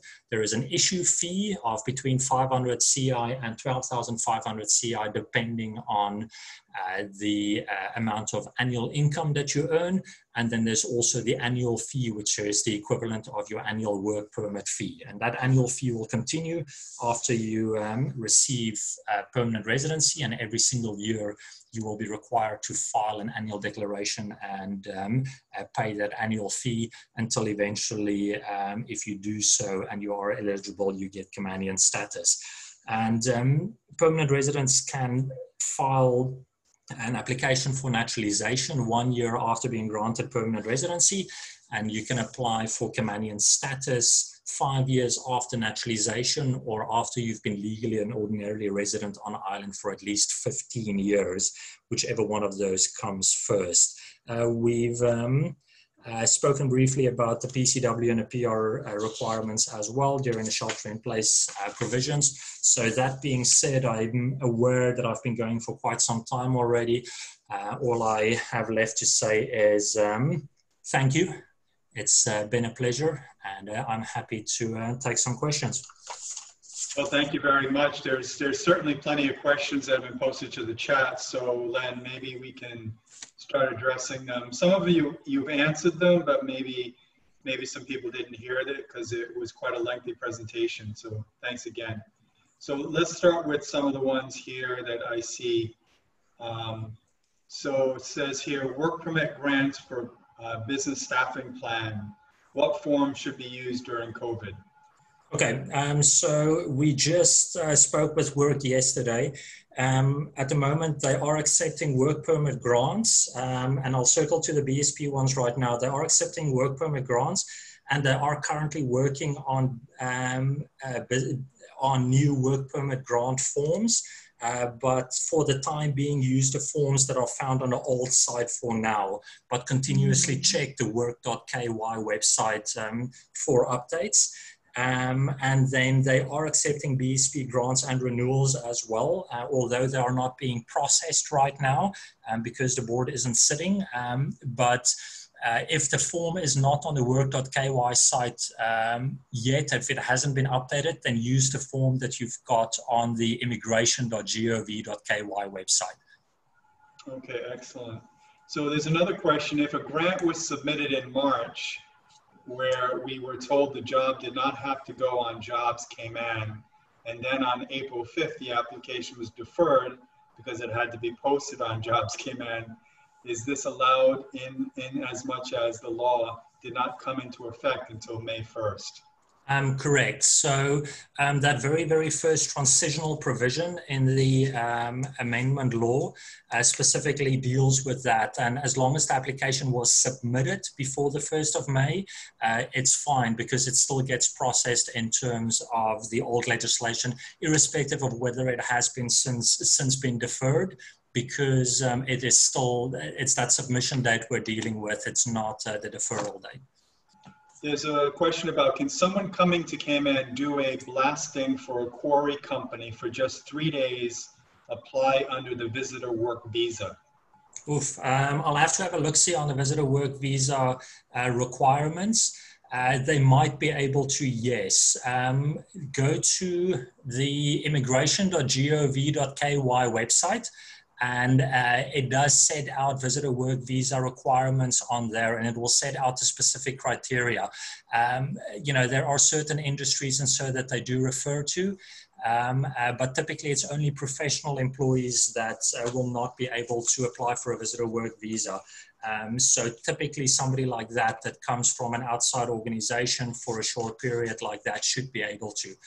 If there is any sort of doubt, then the best thing is actually to make the application to CBC in advance and say, this is the individual, this is the flight tickets. There are specifically those requirements that do need to be provided in any event, and then break down all the details, and CBC responds within 24 hours and lets you know whether or not there's a yay or nay on that application. And Len, I think you basically said work, they are accepting work permit applications at this time, right? Yes, they are. Last week, this answer would have been different. But yes, they are accepting work permit applications at this time. As we know, there were publications and there were notices previously where during the time where they weren't able to accept applications, that you could file what they called a temporary work permit extension, to essentially take a 6-month permit up to a 9-month period and extend for a further 3 months. But now that work permit grants are being accepted, that's definitely what I'll recommend. And, you know, over time, this is going to change. Over time, they are updating more and more forms, and they are moving to a really comprehensive online platform. So we see, we fully expect in the next few months that this is going to be a very, very slick operation, and that they will be they will be accepting all types of applications. And then what about the Business Staffing Plan Board? Have they resumed meetings to consider? No, unfortunately not yet. None of the boards have started meeting yet. So that includes the Cayman Status and Permanent Residency Board and the BSP Board as well. However, we did have a discussion with WORC just yesterday. And as I understand it, they are actively testing technology and testing the new types of resources to physically allow the boards to start meeting, even though they might not be able to be in the same room together. So you can file BSP applications right now, but they did indicate they might not be processed immediately and at the usual sort of speed that we see. Okay, and then the Jobs Cayman website, is there a fee to post advertisements? Is it by post, or do you have to have something by year, or is there a fee at all? There is a fee, yes. The very last amendment to the regulations that was implemented has a 25 CI fee to post a position on Jobs Cayman. Now, you know, it's on the one end, it's almost annoying to have to pay a fee, but on the other, oh, you seized up a bit.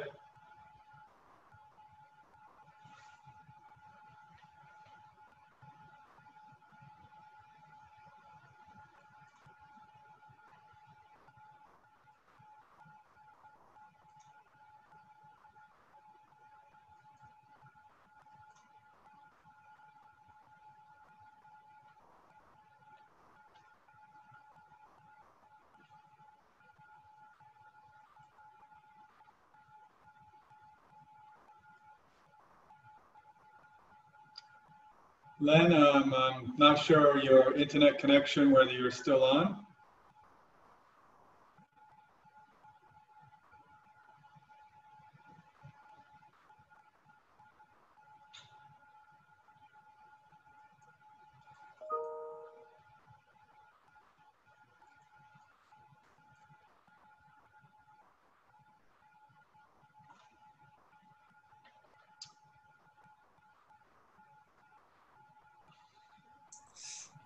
Len, you did it again? Yep, I'm back. Looks like we just dropped out for a moment. Okay, well, thanks for coming back. All right, well, let's just come through some of these questions. There are several questions, so I'll just kind of go through them again. Are you still there? Yep, absolutely. Okay, good. So can a work permit grant be submitted without an employee's signature as per the social distancing measures?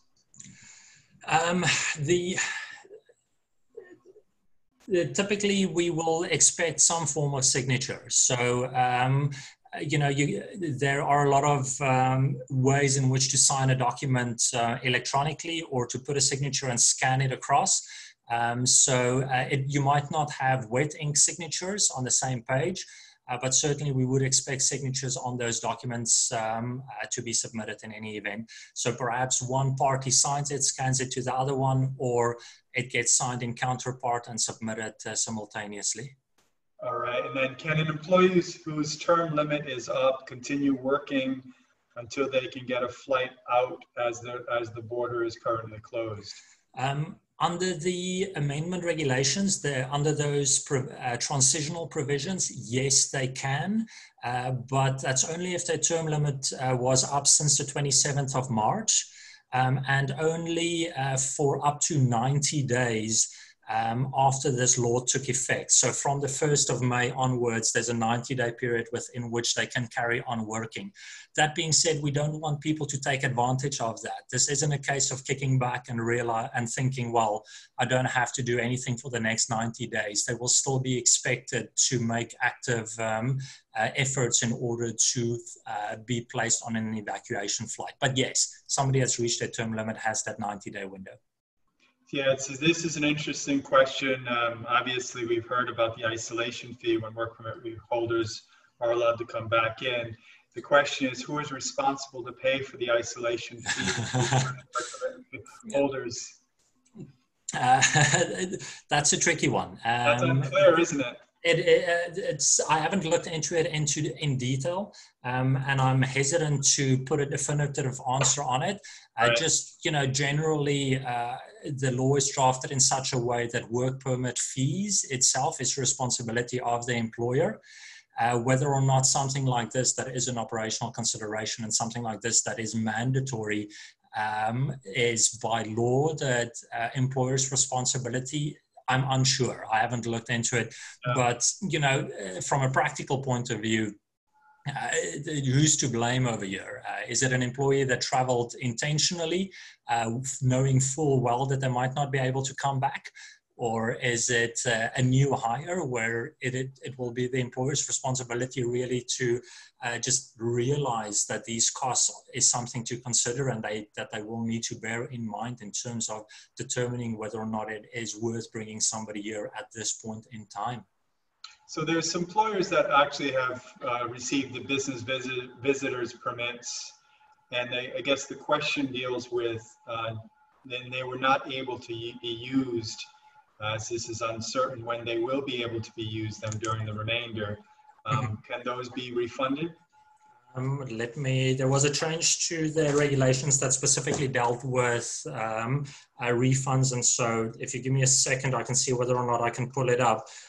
But typically there is provisions, yes, to allow for refunds in cases where a permit was not specifically used. 2 seconds. There is.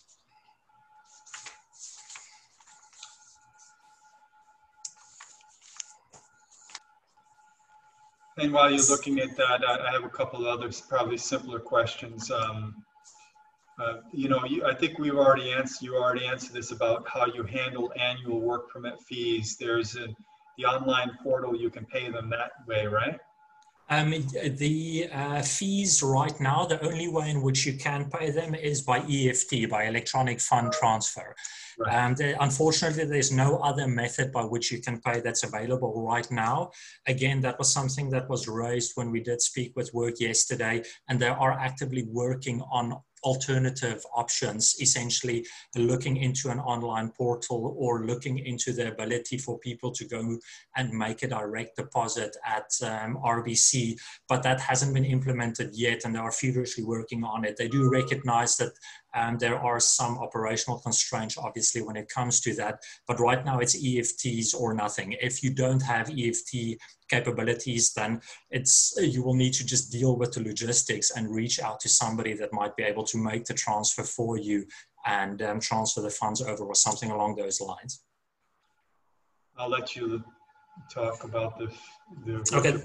Yeah. It's literally, that question relates to the one part of the amendment regulations that I did not highlight earlier, and that relates to prescribed fees. So they say specifically where a work permit was approved on or after the 1st of March 2020, and it ceases to be effective for whatever cause, before the worker named in it has arrived in the islands to take up the employment authorized by the permit, or where the worker named in it is in the islands but has not commenced employment as authorized by the work permit, then the employer shall, where the employer submits a written declaration to work that the worker named in the permit has not taken up his or her employment in the period between granting of the permit and its cessation, be entitled to a refund of all prescribed fees in relation to that work permit, except for the application fee. So you're not going to get the application fee back, but you will get the other fees back.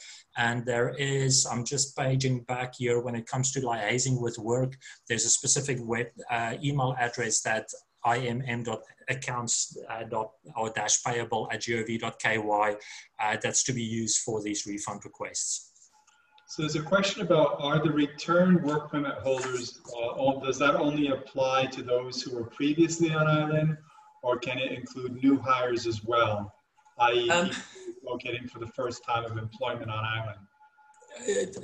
We have not seen any indication that it is limited only to returning work permit holders. And we've also not seen any indication that work will not be accepting new work permits for people that are off island. You know, there are considerations obviously during this time about physically approving those permits, but to the best of my knowledge, it's not only limited to returning work permit holders. If you've got a permit, you're legally allowed to come here.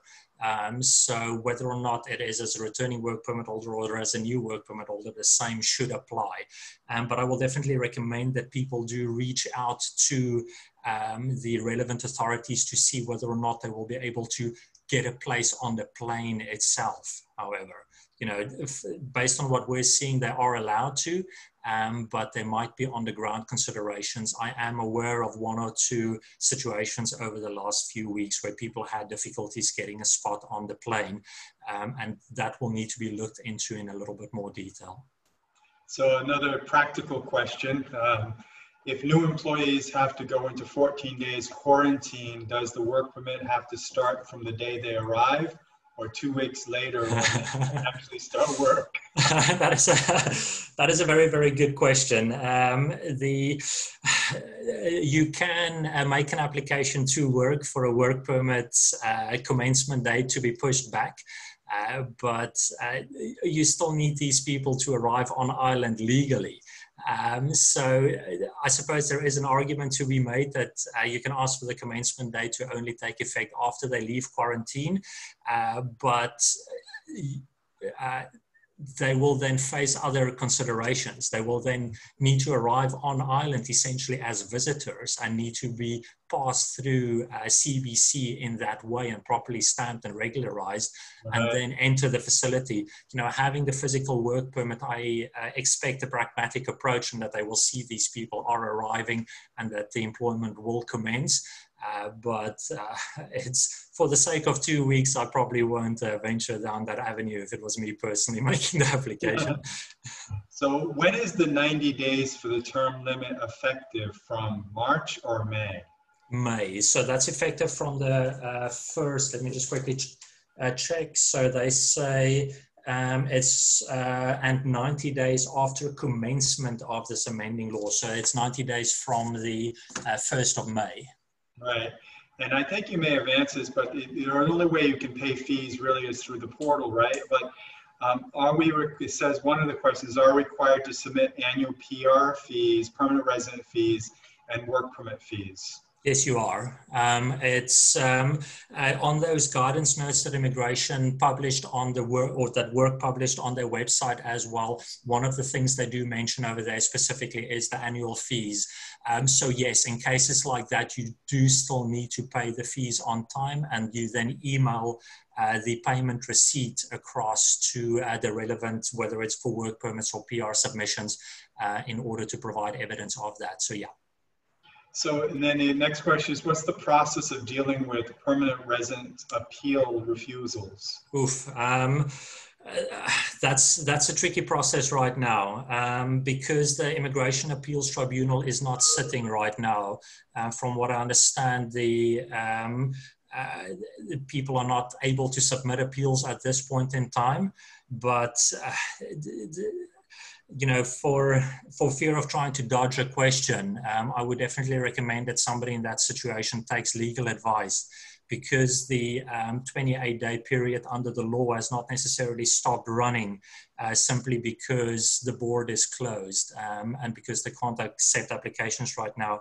So when you go through the appeal process, let's say you do get your application submitted, then it's all set out in the law itself, and there is typically you need to provide a notice of appeal, and then you need to file your grounds of appeal, and they will then look at those initial grounds, and Immigration, or other work that Cayman Status and Permanent Residency Board will then write back, and they will give you full reasons in writing for the refusal of the immigration or of the permanent residency application itself. And those reasons will literally set out how much they scored you in every single one of the categories and how many points they got when they calculated where you're at. And the IET needs to make sure that your application is not speculative. So they do really scrutinize it very, very carefully to make sure it's not just somebody that's filing an appeal for the sake of trying to buy more time, but it does meet the criteria under the law, and there is a genuine issue that needs to be reviewed. And then once you've got those reasons, you can file your substantive grounds of appeal to the tribunal, and they will then hear the appeal. Now, previously, we were still heard in person at the tribunal. Nowadays, we submit all our arguments and so on the papers, and it's heard by the tribunal in that way. And we can, you know, obviously make requests to be heard in person. But yeah, from a practical point of view, the requirements still apply, and there is a very, very strict structure set out on the law as to how an appeal works and what timelines you need to comply with when it comes to filing your initial notice and then filing eventually, you know, going through the steps and getting to the substantive grounds. So it says one of our employees left the island in April. His permit is through till next year. Should I cancel it? Where should I send this email? On this page that I've got on the screen right now as well, look at cancellations, that WP cancellations@gov.ky. So use that to notify work of the cancellation. And so there's a question about those advertising on the work for those positions. I don't know if it's clear, but how long for that $25 that you have to, how long is that good for? That's not clear. Unfortunately, I don't know. We do know that traditionally work permit adverts in newspapers were valid for 3 months. And if you were dealing with BSPs, it was valid, I think, if I remember correctly, 6 months. I'm not sure. I generally don't know. It's something that we'll need to look into in more detail, but I am aware of the fact that we do have employers that have multiple employees that are employed in the same position and have exactly the same terms and conditions, as it were. I would expect it to probably be valid for the same sorts of periods, 3 or 6 months, but it's something that we hope will be set out in additional guidance notes as it's published. There's so many different circumstances. It's amazing, these questions. So what will happen to someone who left the island in March, then the border closed, and his permit expires in July? How can it be renewed? That's it. So they left in March. the border closed and the permit expires in July. And I assume this is an application for somebody who, where they do want to apply, renew the work permit itself. Yes, it must be like that. Yeah, and his permit expires in July, so he already has a permit. In that case, you're going to go through the normal work permit renewal process. The only thing that really changed for you is the fact that that person is not physically on island right now. You know, he might not be able to work, but if he's still on a work permit and he's still employed by this business, then the fact that he's off island doesn't absolve him from the work permit requirements. If that person's employment is terminated, obviously you have a requirement to immediately notify work.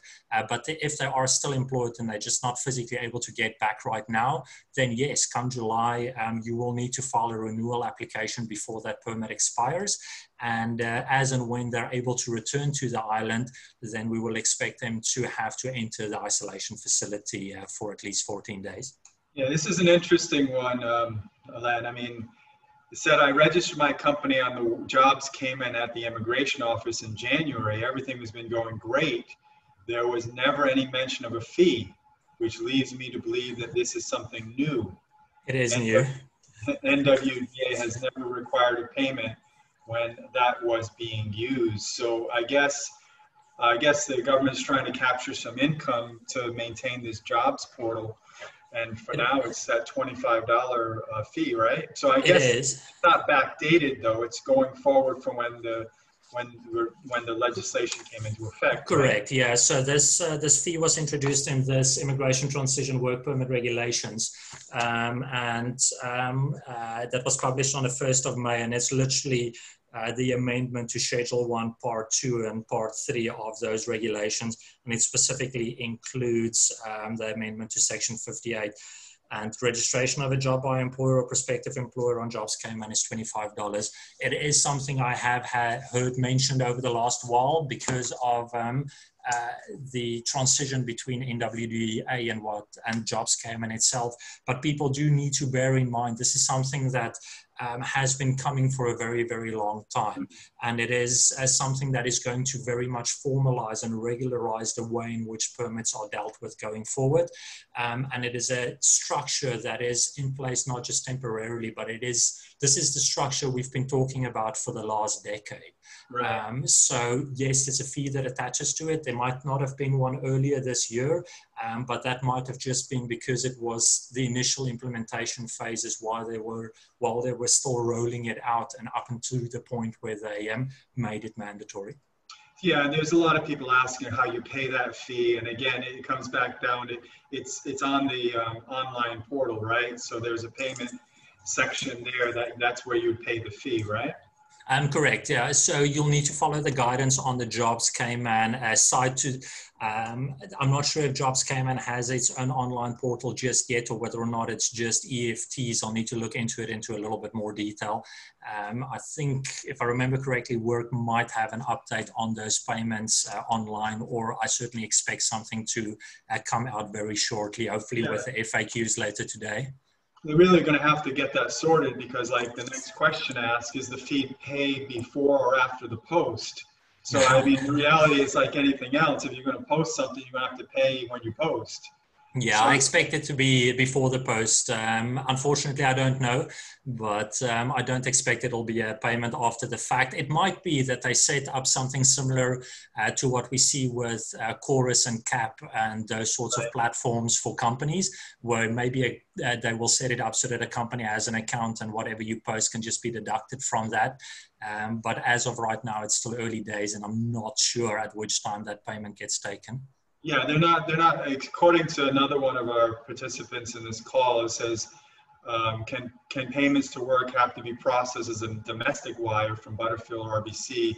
I don't see them listed as a payee on Butterfield. I've posted 2 jobs 2 days ago and there was no fee. So obviously they're still in the process of putting that in place.